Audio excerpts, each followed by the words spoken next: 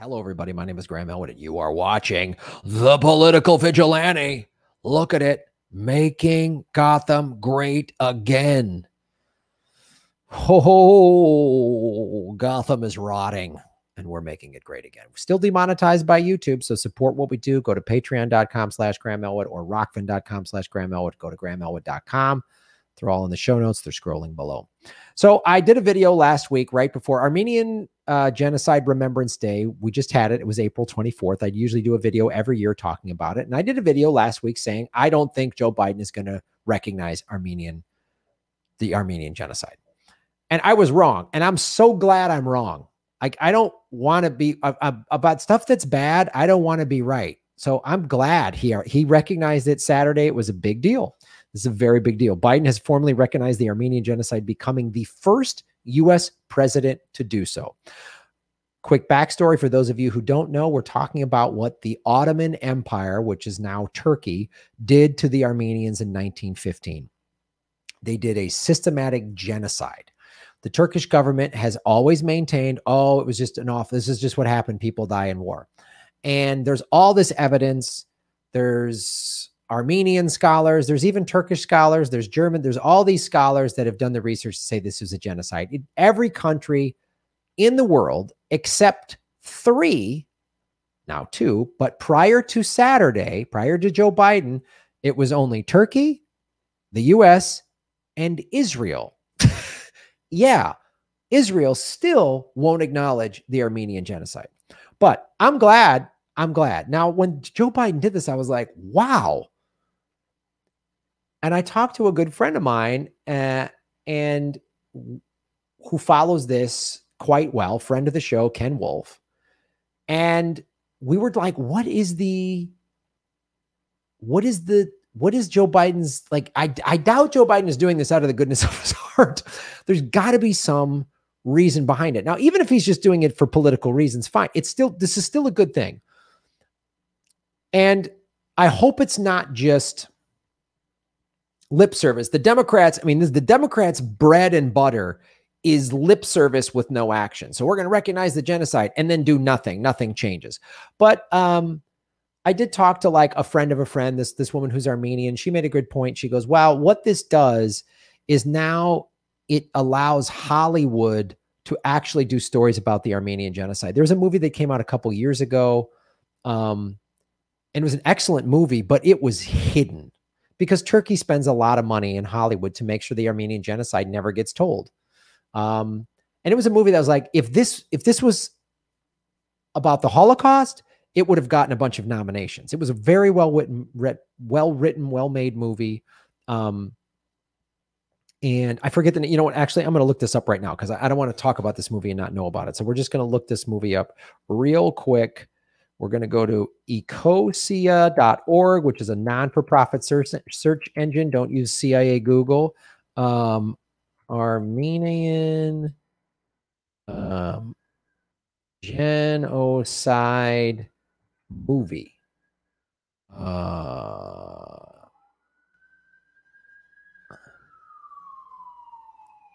There's one movie called Intent to Destroy, The Promise, with Oscar Isaac. That's a really good movie. Watch the movie The Promise with Oscar. Oscar Isaac is a fantastic actor.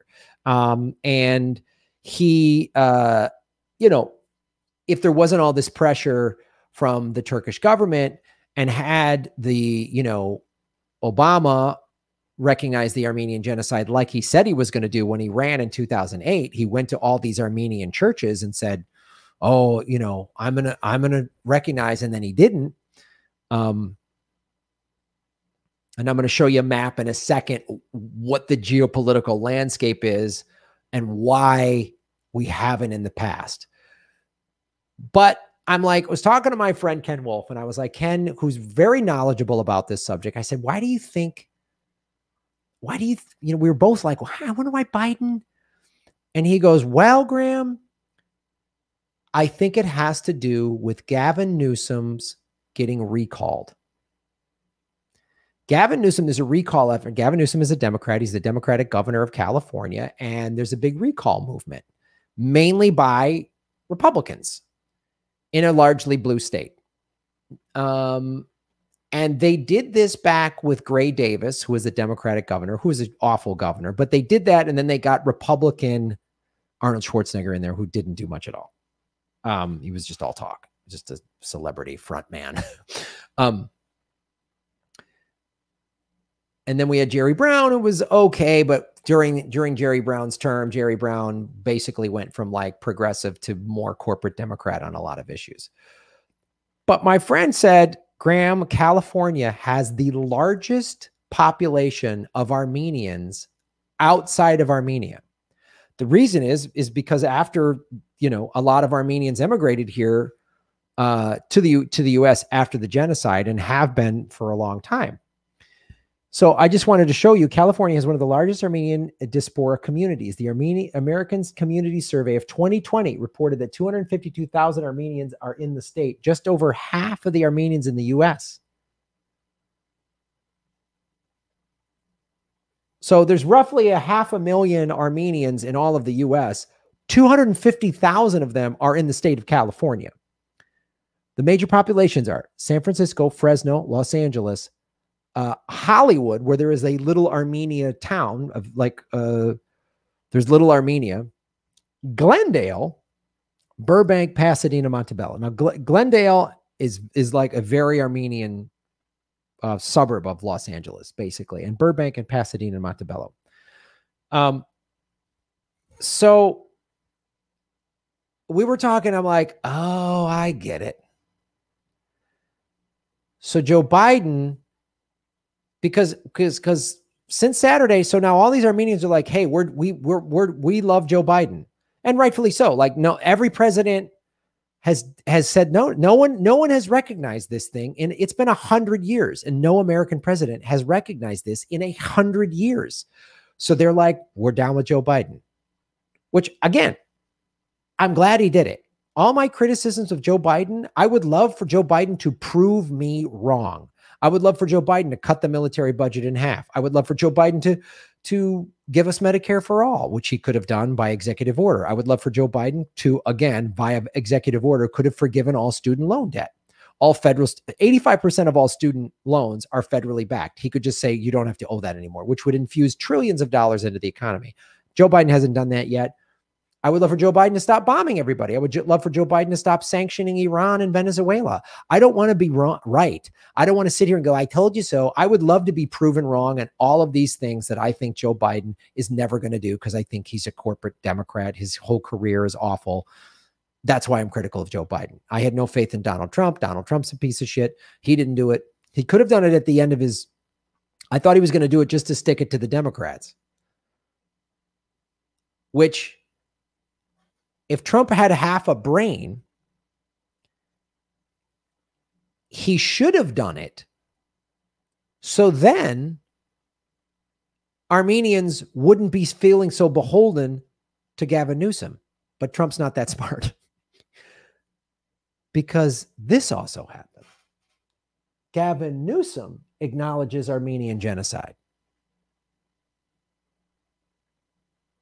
Why is Gavin Newsom doing that? Is it the right thing to do? Do I believe that Gavin Newsom and Joe Biden are doing the right thing? No, this is Nancy Pelosi's nephew.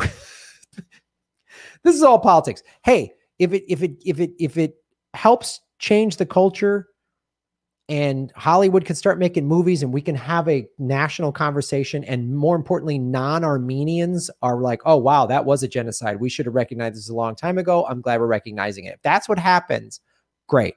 But I believe the reason Biden did this is to help prevent him from getting recalled.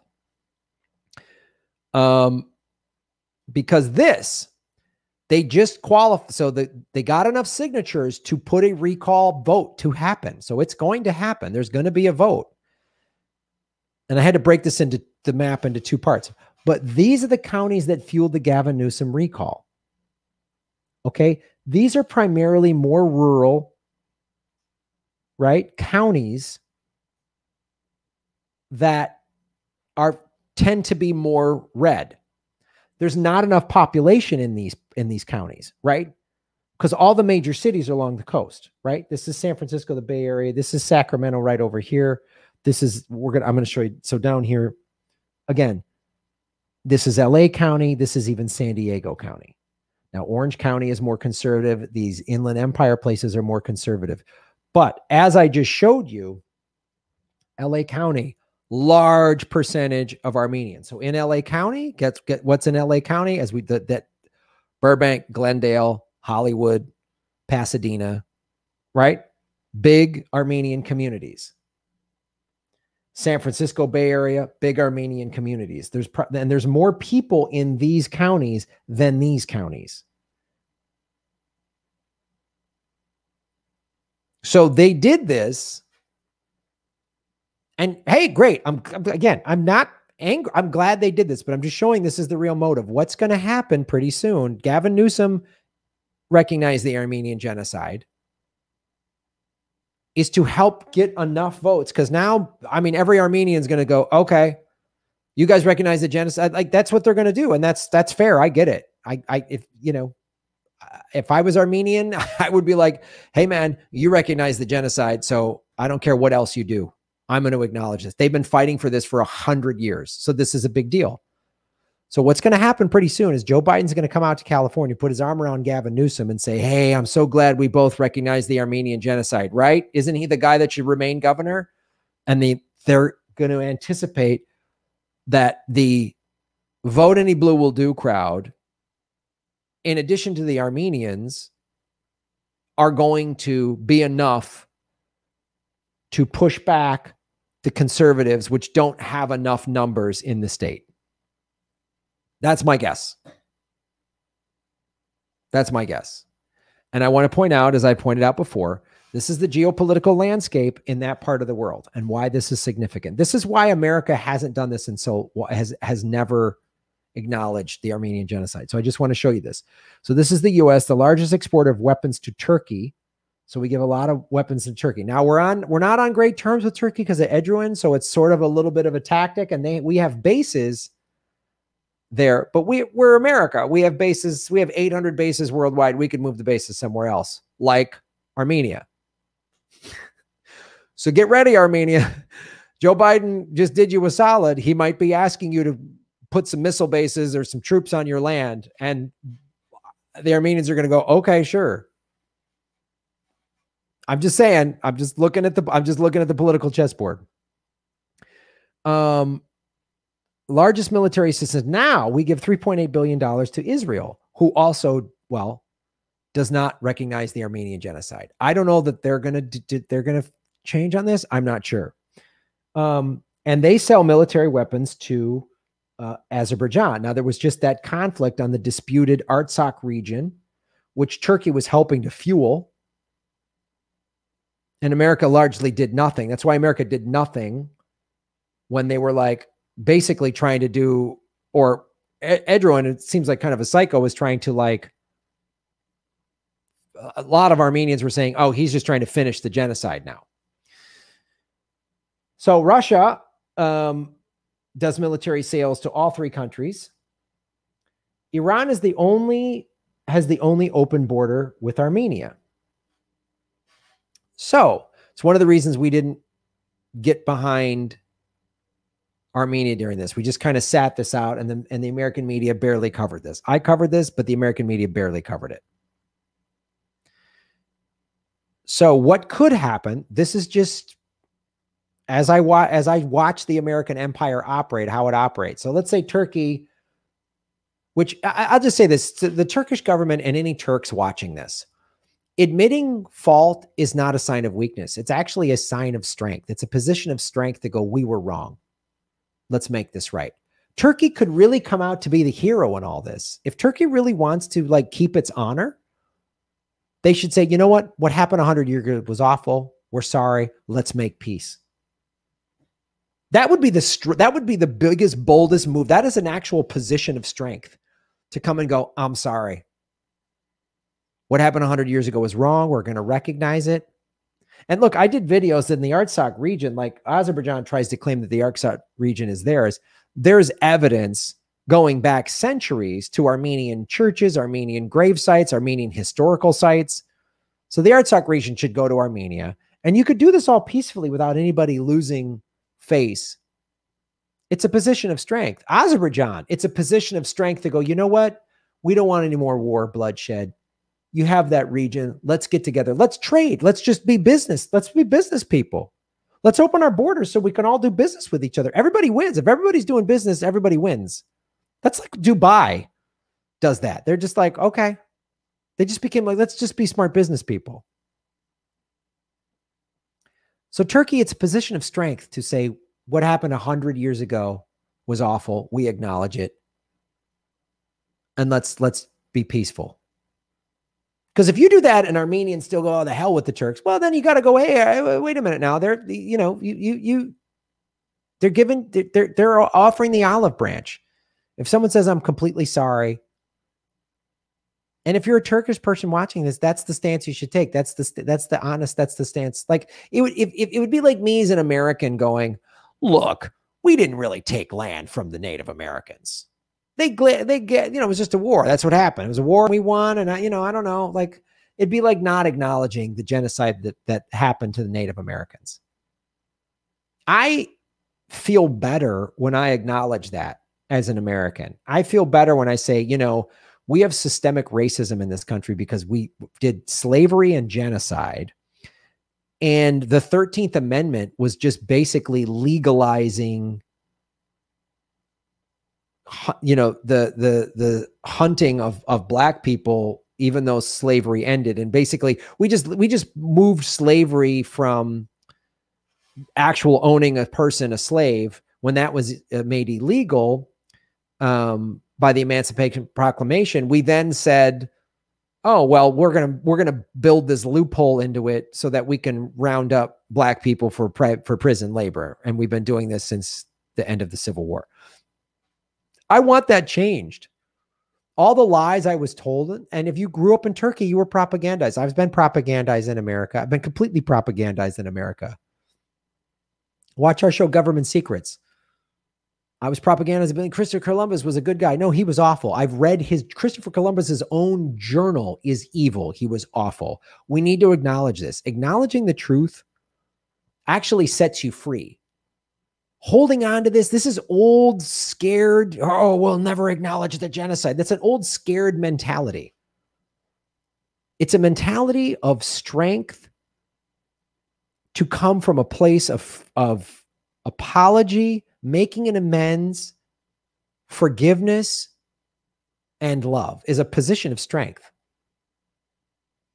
So I really hope that any Turks or Azerbaijans watching this want to come from a position of strength, and extending your hand to an Armenian actually is the most strong position you could ever, because then you put it on them, right? So this whole region could have peace and prosperity, but we do have the American empire. What I hope doesn't happen is I hope they don't go, all right, we're pulling the bases out of here. We're putting them there because we want to roll into Iran. That I don't want. That could happen because that's how America rolls. They strong arm. Hey, Armenia, we recognize your genocide. Now we're putting troops on the ground there. We're going to roll across the border into Iran. Let's hope that doesn't happen. Let's hope that doesn't happen. Or that America did this to try to get into some proxy war with Russia or Iran or whatever, like what's happening in Yemen. So once again, I'm glad Joe Biden did this. I'm glad he did it. I'm glad he did it.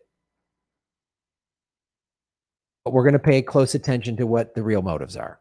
It's a good thing, either whatever his motives were, it's still good for the Armenian people, and it's good for America to have a soul, to try to get our soul back, because it's been taken away by war and genocide, our own genocide that we've committed. So we just got to own this. And let's hope at least people in Hollywood can start doing movies about the Armenian genocide and talk about it. And maybe start brokering some peace in that part of the world, rather than that map that's just America profiting from war and bombs and all this crap. And same with Russia. Like, let's just cut this shit. Let's just cut the shit and all get along. Let's figure out, let's spend billions of dollars on how to like get us out of climate collapse. Let's get rid of all nuclear weapons. Like let's get into some disarmament treaties and just be done with them. Let's do that. So this is a step in the right direction. And, you know, Biden probably did it to get more footing in the Middle East and to protect Gavin Newsom from being recalled by Republicans in California. So I know it's complicated, but also, as I say on the show, I have no problem admitting I was wrong. I didn't think Biden was going to do it because of that map that I showed you. I thought that was going to, but no, I don't always get it right. I'll admit it when I'm wrong. And no one is telling me what I can and cannot say. So I'm going to keep talking about this. And when I'm wrong, I'll admit it. And we'll see what else. Maybe I'm wrong about all of this. Maybe I'm wrong about, I don't know. But that's the information we have here. And I'm speaking to you honestly because Boeing doesn't buy airtime on this. APAC doesn't buy airtime on this show, right? The NRA doesn't buy airtime on this show. Big Pharma doesn't buy airtime on this show. So I'm giving you my opinion, my honest, based on the facts that I go through. So thanks for watching the show, everybody. Follow the money, connect the dots, get to the truth. And congrats to all the Armenians out there for getting the genocide recognized. Shave your knuckles for justice. Ba-boom.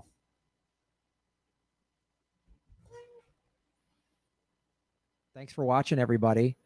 Please hit the like button, the subscribe button. Go to patreon.com/Graham Elwood and rockfin.com/Graham Elwood, where you can support the show. Also, I have a Bitcoin wallet, a Bitcoin Cash wallet, and an Ethereum wallet in the show notes. We're taking cryptocurrency. I have a Coinbase affiliation link. We're going to be getting on some other exchanges. So that's how you support the show. Make sure you hit the subscribe button. YouTube is unsubscribing us at an alarming rate. I have a PayPal button at GrahamElwood.com. I even have a Venmo at Graham-Elwood. There's a lot of ways to support our show. We are getting crushed by YouTube. We've dipped under 73,000 subscribers because of YouTube. Thanks for supporting what we do.